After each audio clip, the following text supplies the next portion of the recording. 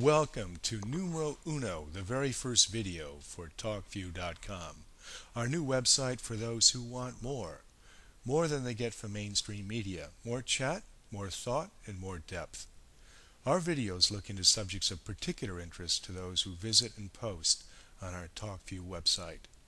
Today we will be talking about property. Specifically, we will be looking at cycles in property and the work of Fred Harrison, who has written several books based on his research into economic cycles. Harrison has succeeded where many others have failed. He has successfully predicted several major turning points in U.S. and U.K. property markets years before they happened. Many will wish they'd taken note of his work and acted on his theories. That includes people like me, who sold their properties too early and missed out on the final years of a huge boom in UK property. Prices did not peak until the end of a 14-year upswing, just as Harrison predicted many years earlier in two books. A former journalist, Harrison began to take a strong interest in economics in the late 70s. In 1983, he published his first economics-related book, The Power of the Land. The conservative government was then in power, and Harrison sent them an early warning about a coming cyclical downturn, 6 years before the 1989 peak and almost a full decade before the 1992 recession.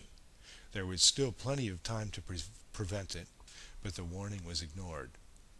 Harrison published the first edition of his boom-bust book in 2005, well before the recent peak. At that time, various observers, including me, were looking for a crash to start in 2005 or 2006 and to continue into perhaps 2008 to 2010. He disagreed. He believed that we were in a property bubble, but that it would go on growing through 2007.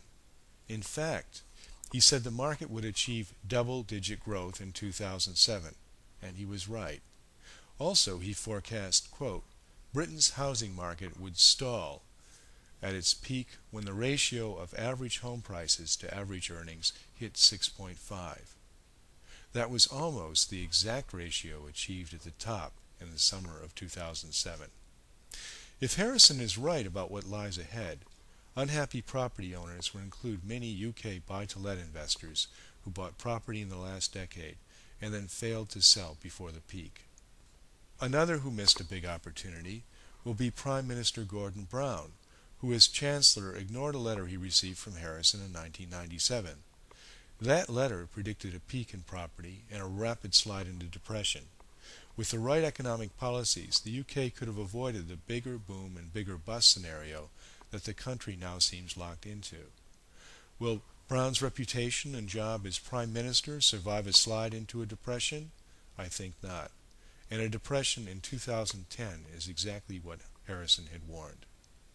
More recently, in August 2005, as some like me were calling a top in property, Harrison told Money Week readers that the UK boom would last for another 3 years and would not be ending before 2008. He then updated his forecast in November last year, saying, expect the worst, sell your buy-to-lets and invest in safe haven assets such as gold. How does Harrison do it?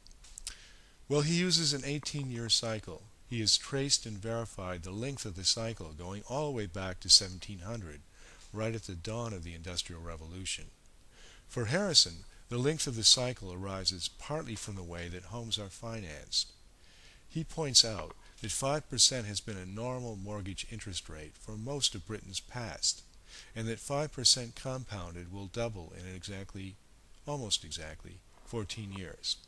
Put another way, if someone goes out and buys an asset, such as a house, that yields 5%, he will get his money back in 14 years, assuming the compounding of interest. Without the compounding, the time required is 20 years. Typical financing tenors for properties for the last 3 centuries of British history have tended to fall right within this time frame.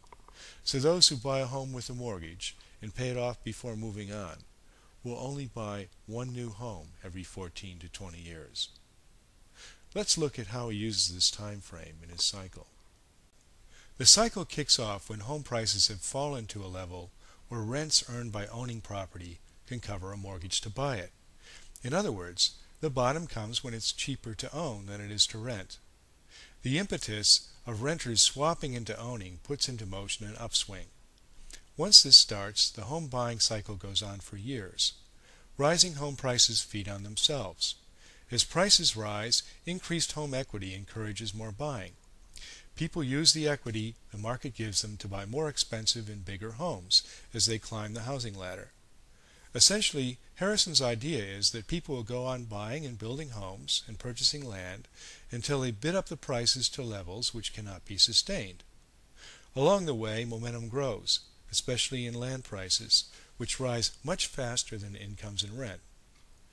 After a period which normally works out to be 14 years, property prices reach a level where prices are simply too high and rental yields are too low, and banks have exhausted all their tricks in finding ways to make prices look affordable. The high valuations choke off demand, and once the peak is in place, a 3 to 5 year slide begins, which brings prices back down to earth. The time frame for the downturn is shorter because it operates on fear rather than greed. After the turn, increasing fear and bank tightening of lending terms destroys excessive valuations faster than greed built them up.